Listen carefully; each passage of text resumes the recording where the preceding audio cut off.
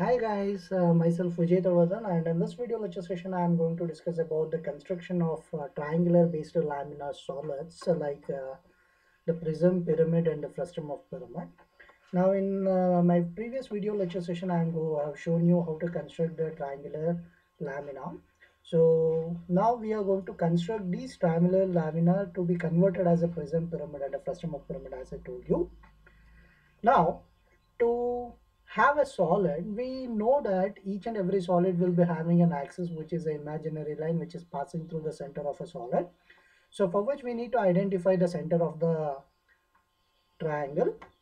Now by identifying the center of a triangle, we have to draw two medians. The intersection of the median is going to get the axis position. So now using a line command with a thickness of 0.15 and 0.13 mm as a thickness, we will start drawing an axis whose length is 50 mm at an angle of 90°. And in the same fashion, I'm going to construct the three axes for three different solids. So the three different solids are nothing but prism, pyramid and frustum of pyramid. So the first one we are going to convert it into a prism, then as a pyramid, then as a frustum of pyramid. And I'm going to show you how to construct the same.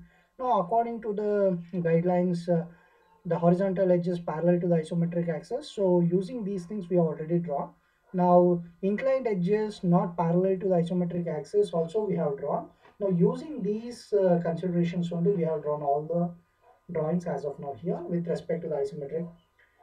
And then now we know that for the prisms, whatever the bases are there, there will be two bases. One is at the bottom, one is at the top. We already constructed the bottom base as A1, B1, C1, which is represented here. And the top base is the ABC, which is supposed to be at a height of 50 millimeter. So for which it's very simple. Once your triangular polygon has been constructed, select that polygon. Make use of a command called as move. Make sure that move copy is on. Then move this polygon with respect to O1 and position this polygon at the O over here. Now you can see one more face has been reconstructed at a required height of 50 millimeter. Then make use of a text command and mark the respective corners as A, B, C as well as O. And then using a line command with a thickness of 0.5 and a continuous line. So join the longer edges. Which are the longer edges? A1 is one such longer edge and B1 is also one of this longer edge. And then we have C1 is going to be the one more longer edge. Now one can see that we have constructed all the required parameters of the triangular prism. Now this edge A1 C1 is going to be the invisible, so it could be written as invisible. To be honest, according to the isometric projection, invisible edges need not to be represented, and the other lines which are necessary could be retained as a construction lines. Now I'm just retaining it as now. Then so this completes the construction of the prism. In the same way, now I'm going to show you how to construct the pyramid. Already base has been constructed. We know that the pyramid will be having slant edges which is connected to the another end of the axis which is called as the apex or a vertex line. So now using the text command I'm going to mark this apex or a vertex as O. Now it's very simple using the same line command with a continuous and 0.5 mm thick. So join the line A to O as one slant edge and then O to B as well as C to O. These are the three different slant edges. Once again, this edge is not going to be visible, so we can delete it or we can retain it as a thin line if it is required. Now one can see that the construction of triangular based pyramid in case of isometric is being completed.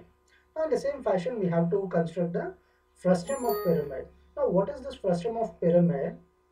So the frustum of pyramid is nothing but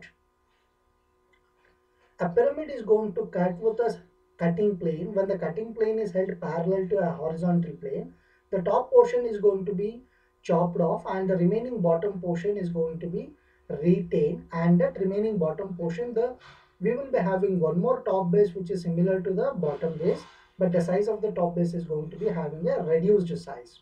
Now that reduced size is 30 millimeter and the bottom base is 50 millimeter and its height is 50 millimeter. I'm going to show you how to construct this frustum over here. To construct the frustum, we have to follow almost similar to the prisms. Now I'll show you how to construct the same. Now make use of a copy and move command, that is select the bottom base which is of size 50 millimeter. Then make use of a command called as move and make sure that move copy should be on. Move that base which is constructed of a size 50 millimeter at O1 base, and it should be repositioned at the base O. Now one can see that the size of this is also 50 millimeter. Now one can see that the size of this triangle is 50 millimeter.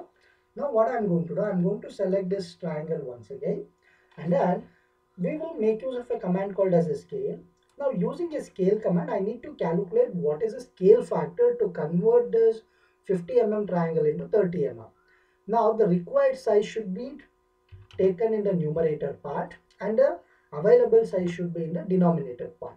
Now the required size of the triangle is 30 millimeter, and at the bottom we have considered as 40, so it should be 30 by 40 is the scale factor.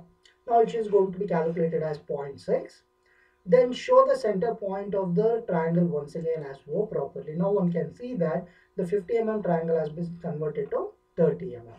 And then make use of a text command, start naming these respective corners as A, and this as B, C, and this is going to be the axis position O. And then make use of a line command with the thickness of 0.5 and a continuous line. Join the slant edges, that is A1 to A, and then B1 to B, then C1 to C. Now after which A1 C1 is not going to be seen to us, so we can delete these lines, or if required we can retain these lines as a thin lines, because hidden lines are not going to be shown in case of isometric projections, but however it can be retained as a thin lines. And unless and otherwise required, these dimensions are also not necessary to be shown, but here I have shown these dimensions only to show that once the isometric is completed, now this is called as isometric view. Now we need to convert this into isometric projection using a command called as scale factor.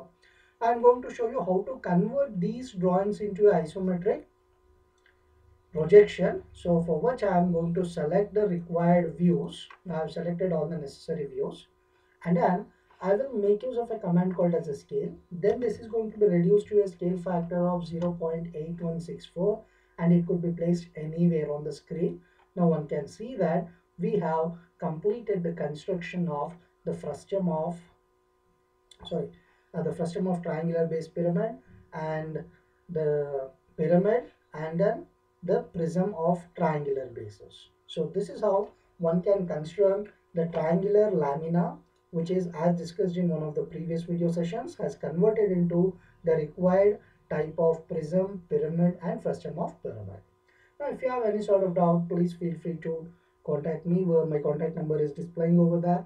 And also please kindly share this video to all your first year engineering students. And if you have any sort of doubt, please feel free to contact me once again.